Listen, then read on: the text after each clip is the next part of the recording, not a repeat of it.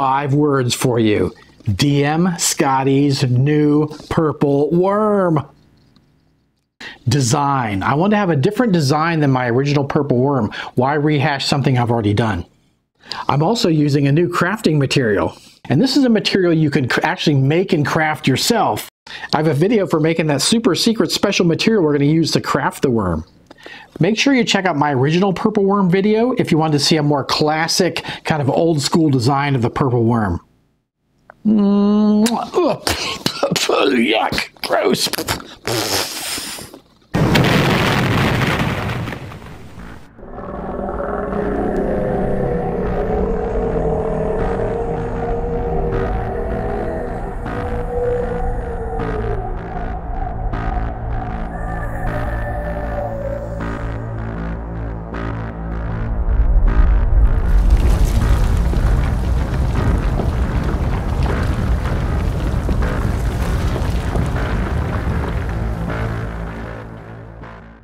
If you're going to make something like this, it's kind of a nice idea to sketch it out to get a solid idea of where you're going with it. And you can see a couple of the important details. I put the crawl legs on there that weren't on there before.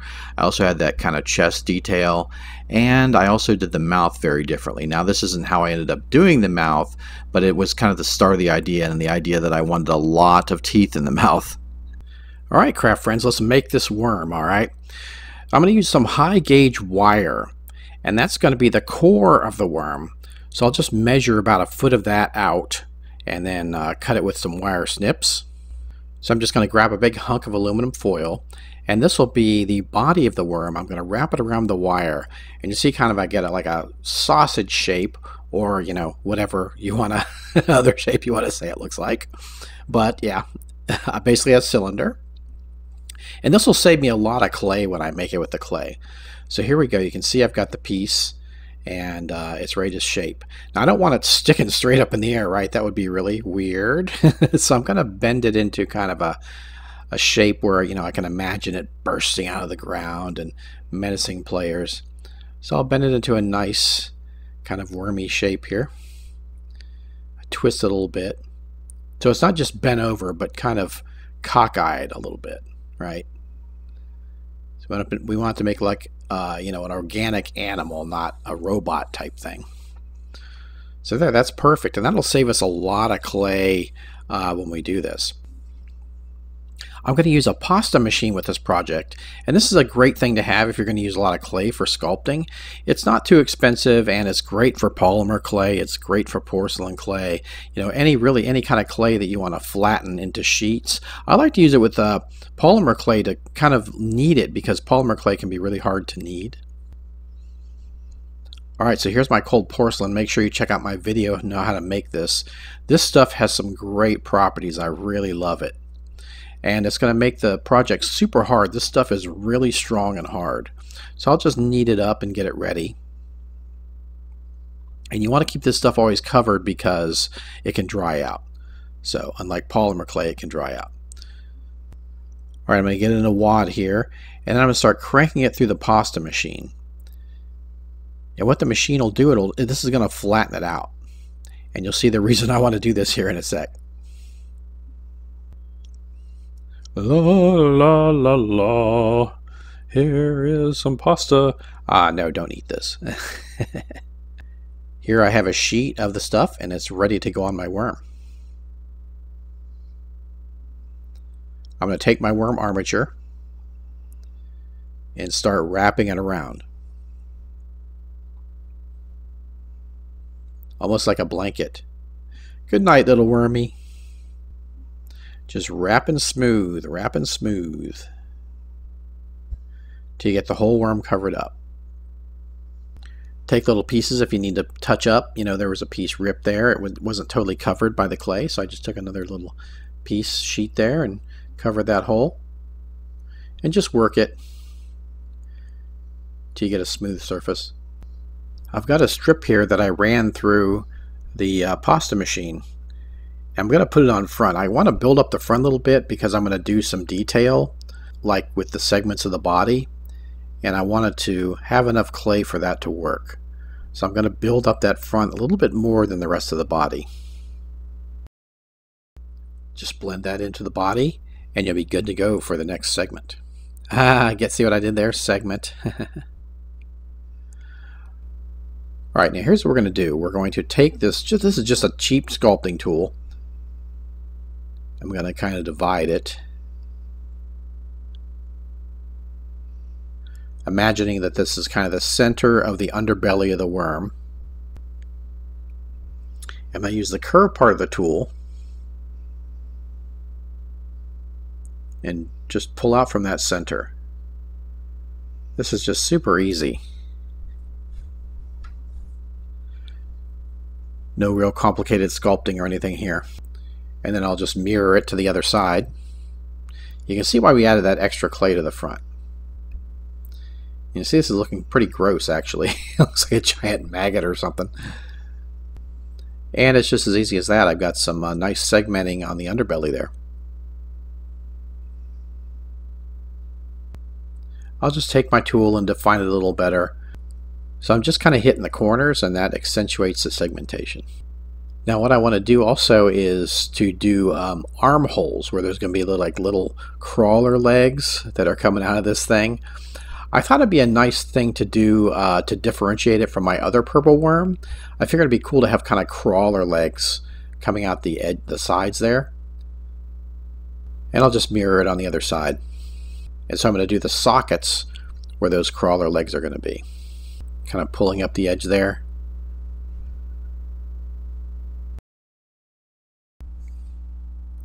I grabbed a scrap piece of cardboard for the base while this dries, and the core is plenty strong to hold to the hot glue.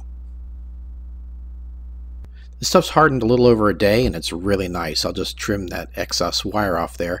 Now what I'm going to do is I decided I want to make it different from the other purple worm, kind of have like a flower petal mouth, and you'll see what I'm talking about here soon. So I'll just kind of do that into like a leaf shape kind of thing. And I'm going to do 3 of these on the purple worm itself.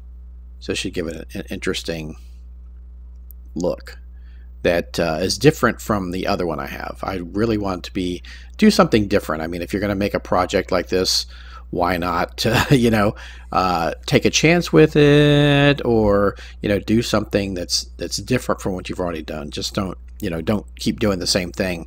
Always experiment. Always stretch your creativity. So here's all the petals I'm going to use for the mouth. That'll be kind of the top mouth there, the bigger one. Mouth segment. And I'm just going to hot glue this on. And I'm just using, you know, the aluminum foil, because it'll be my armature. There's no wire inside this. Careful, the aluminum foil will actually heat up when you put hot glue on it. Get it in the right position. I want it open enough because I want to show all these teeth inside the mouth. So I don't want it too closed. I want easy access to the inside of the mouth. It kind of looks like flower petals opening right now, but when we get this thing done, it's going to be vicious looking.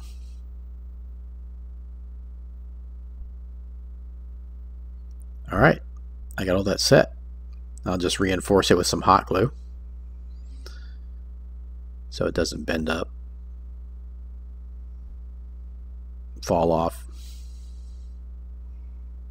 Hey guys, I'm going to interrupt the video for just 1 second.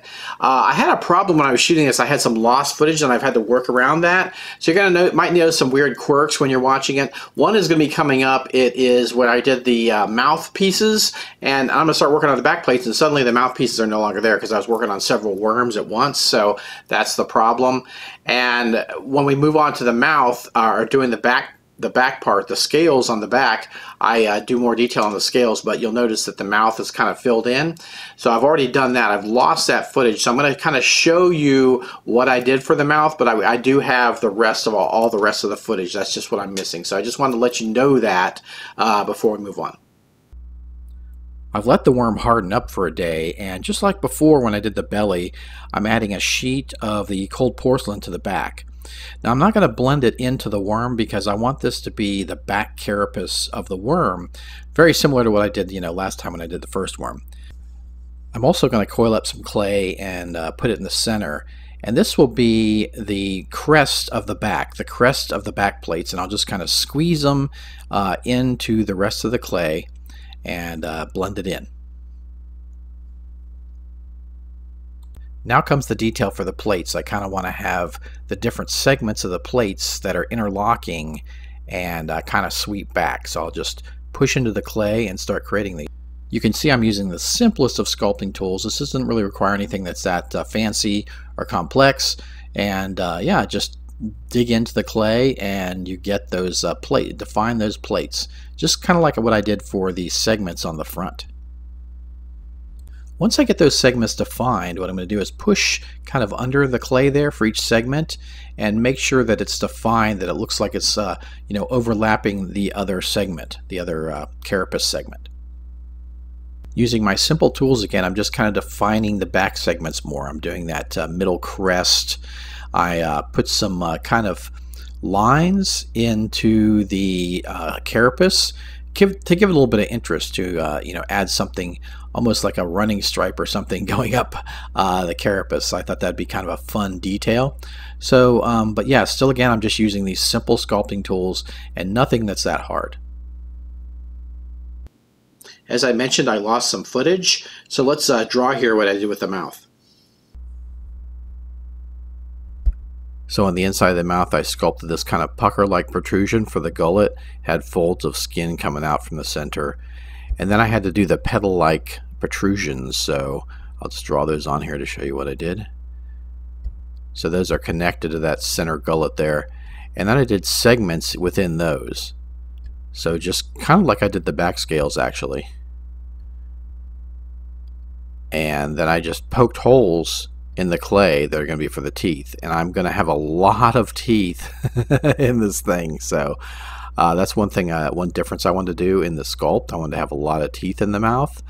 So this is what you see inside the mouth. You'll get glances of this, what I did.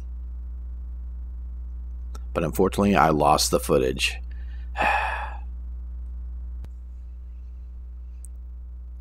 So at this point, I've let the worm dry, and that's so I don't mess up any of the work that I've previously done. That's what's nice about this air dry stuff. Now I'm just flattening out a piece of clay that I'm going to use over the flaps of the mouth. And as I talked about earlier, that I already did the inside of the mouth. I lost that footage. So the whole goal of this, the point that I'm at now, is to make it look like the carapace on the back. So I'm going to do kind of the crest on the top and the scale segmentations and that kind of stuff. So I'm just doing the same techniques I did on the back, and just super easy. I'm just using these really cheap tools. These are just some Sculpey plastic tools, so I like to keep it inexpensive, and that's what I'm doing. So just add some details to this till it blends in. You want to really make it look like the back segmentations on this thing.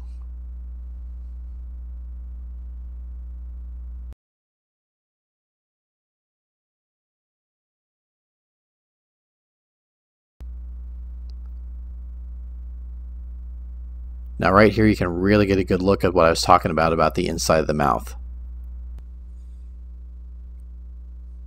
Just the same techniques I did on the back, and I'm going to do the side flaps the same way too, make them look like that carapace. So just a similar type of technique. When I created the mouth, I poked holes for the teeth, and you see there's going to be a lot of teeth in this mouth, so vicious, vicious looking.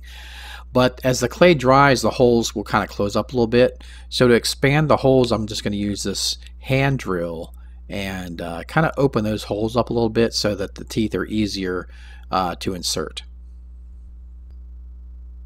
This is going to be an interesting technique. I'm going to use this modeling paste, and I'm going to apply it to the model. And the reason I'm using the modeling paste and I didn't sculpt all this in to begin with was because, well, one, you have a limited time to sculpt this stuff. And two, it's this stuff doesn't hold detail spectacularly well. It will, you can sculpt some detail in it, but it's hard to get like little minute details. And I thought that I could use the modeling paste and drag it out and get those folds of the skin that look really nice and just super easy. I'm also going to work it around where the little crawler legs are going to pop out, so it look like folds of skin around that area where the legs pop out. If you've never used this stuff before, it's great. I use it all the time on models for details like this, and it dries hard, but a little bit flexible. It paints well because it's actually for paintings. You put it on paintings to add texture to paintings, and it works great. And look how nice that is. Now I need to make the scores of teeth that I need for this beastie, because there are a lot of teeth holes in his mouth, and I need teeth. So I'm just rolling the clay between my fingers, getting it to a point, making some of them different sizes, but roughly the same shape and size. I'm just going to do a ton of these for the teeth. Now, one nice attribute of the cold porcelain is it's kind of translucent. Not totally translucent, but it gives a nice translucency that looks like teeth or bone, actually. So I really like the effect that that gives. Another thing I'm going to do is make the little crawler legs. So it's just kind of almost a tube with a claw on the end. And the great thing about this cold porcelain is it's really tough. If you were doing this with Sculpey, it would, and you'd knock this over, the claws and everything would break off, no question. Even if you had to wire in them, they would break off. But the cold porcelain, you could actually drop it or knock it over, and the claws may not break. They probably wouldn't break because this stuff is so super hard. That's another great quality to this cold porcelain. So I just need to make enough of these crawler legs that will run up the length of the body. And this is really going to make it look different from my other purple worm.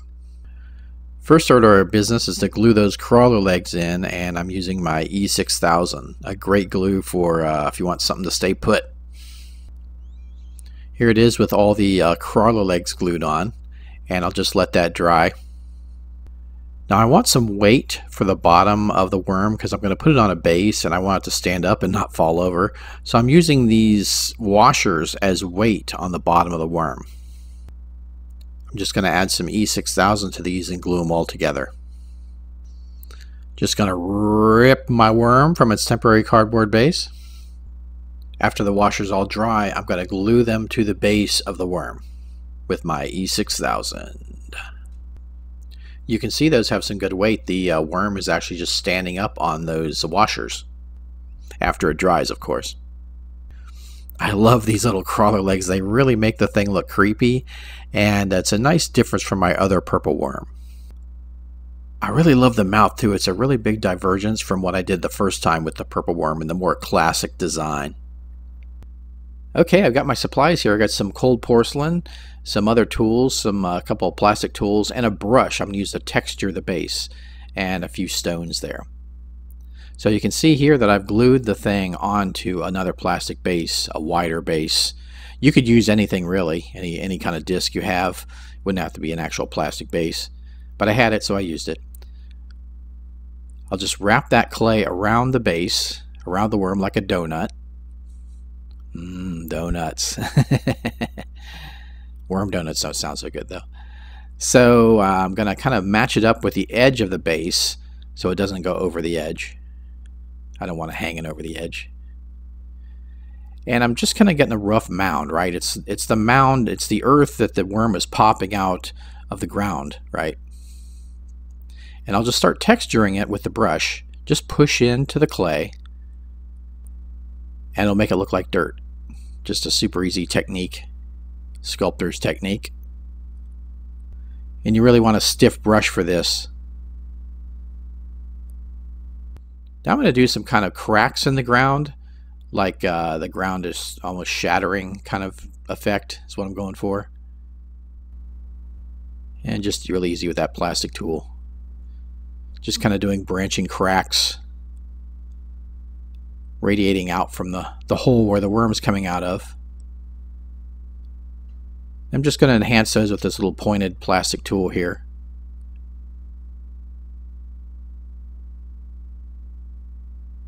Looking good, looking good. And I'll just kind of push some of these stones in the clay. So here it is all finished, and I'll just enhance some areas where the cracks are.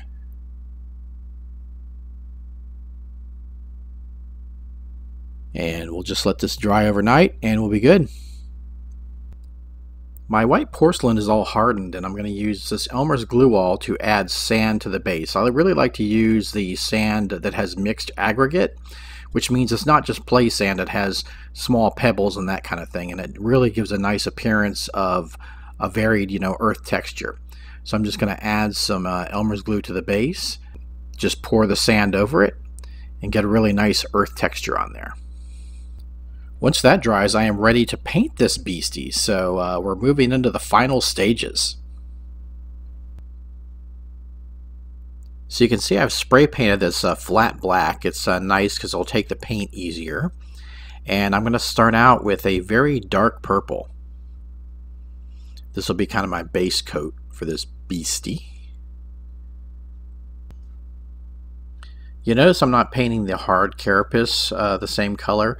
I'm going to paint it a different color. I painted the interior of the mouth with a nice cherry red. I can't wait till we get all those teeth in there. I'm going to give the base a nice coat of dark brown, and that'll be to start. Now I'm going to use a lighter shade of purple and dry brush some areas. In particular, the folds of skin and the segmentations on the front belly. And I'm just kind of dry brushing these areas. If you're not familiar with that, it's putting a little bit of paint on the brush and then dragging it over the surface to pick out the details.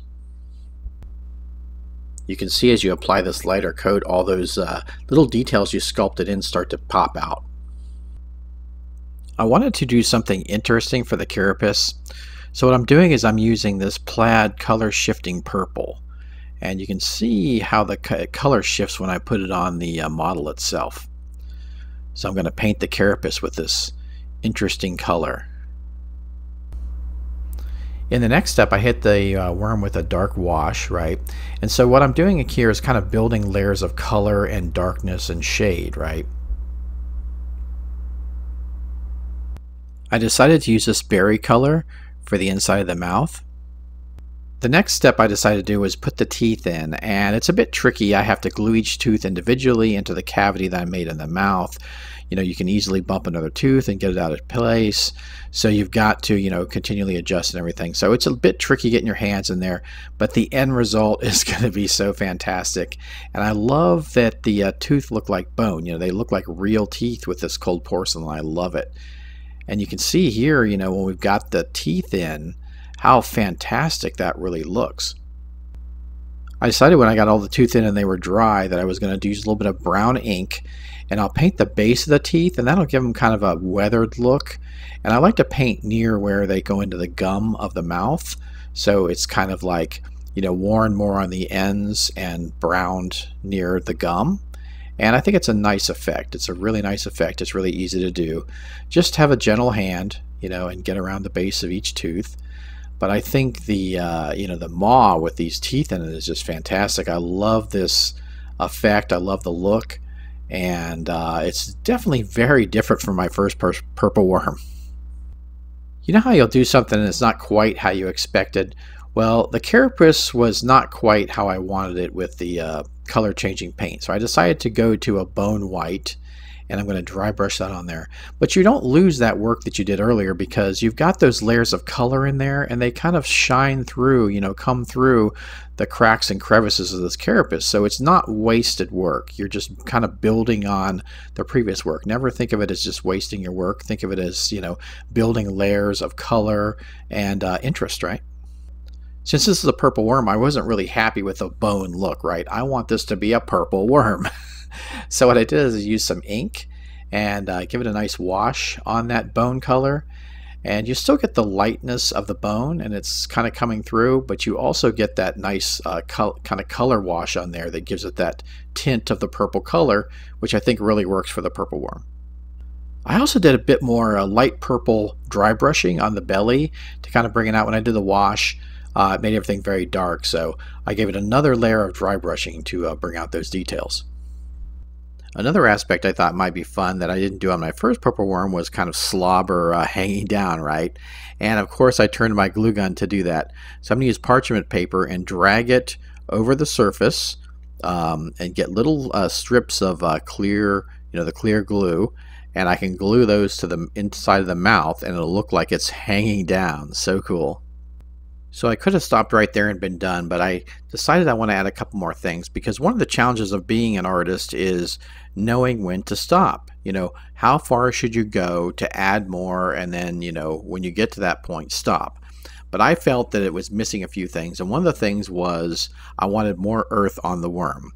So I decided to use my texture paste and kind of scoop it on the worm there in various spots, especially on top near the where the head is, because that would seem to hold the most dirt as it bursts through the ground, as opposed to the body that's vertical and would fall off. So I put clumps of texture paste on there, and then literally just stuck my irregular sand, which is just sand with different aggregate in it, into the texture paste, and that was a nice way to get the sand to stick, as opposed to like glue where it might just keep falling off, right? I'm going to use these mud pastes, and they're really cool because they have actual grit in them, so it's not just a color, it's texture too. After the sand embedded texture paste dried, I painted it the same color as the base, and then added those different mud colors to get a nice effect. And you can see how nice that looks on there. I'm really glad I went this extra step. And finally, down to the last thing, right? I wanted to make the inside of the mouth look glossy, as well as the slobber strands. So I used this plaid gloss, and it's water-based, which is nice because it's just easy cleanup. And I painted the inside of the mouth, the teeth, the slobber, and wow, we have a fantastic look here. I love what this looks like.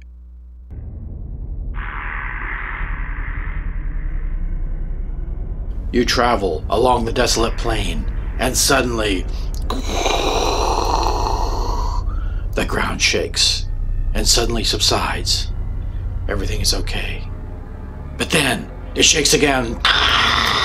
Nearer this time, rocks and earth fly into the air, flailing past you, and suddenly you see it. The worm bursts forth, an enormous monstrosity, swing, and then suddenly it lunges forward.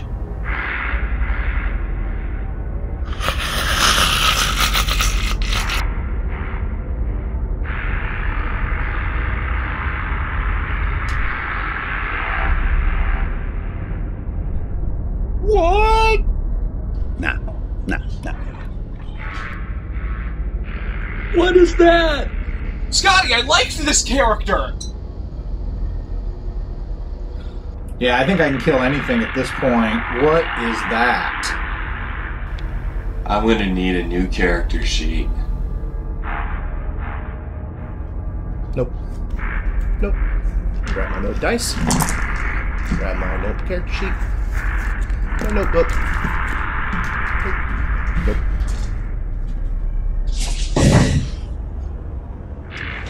Oh my god, what is that? Ah!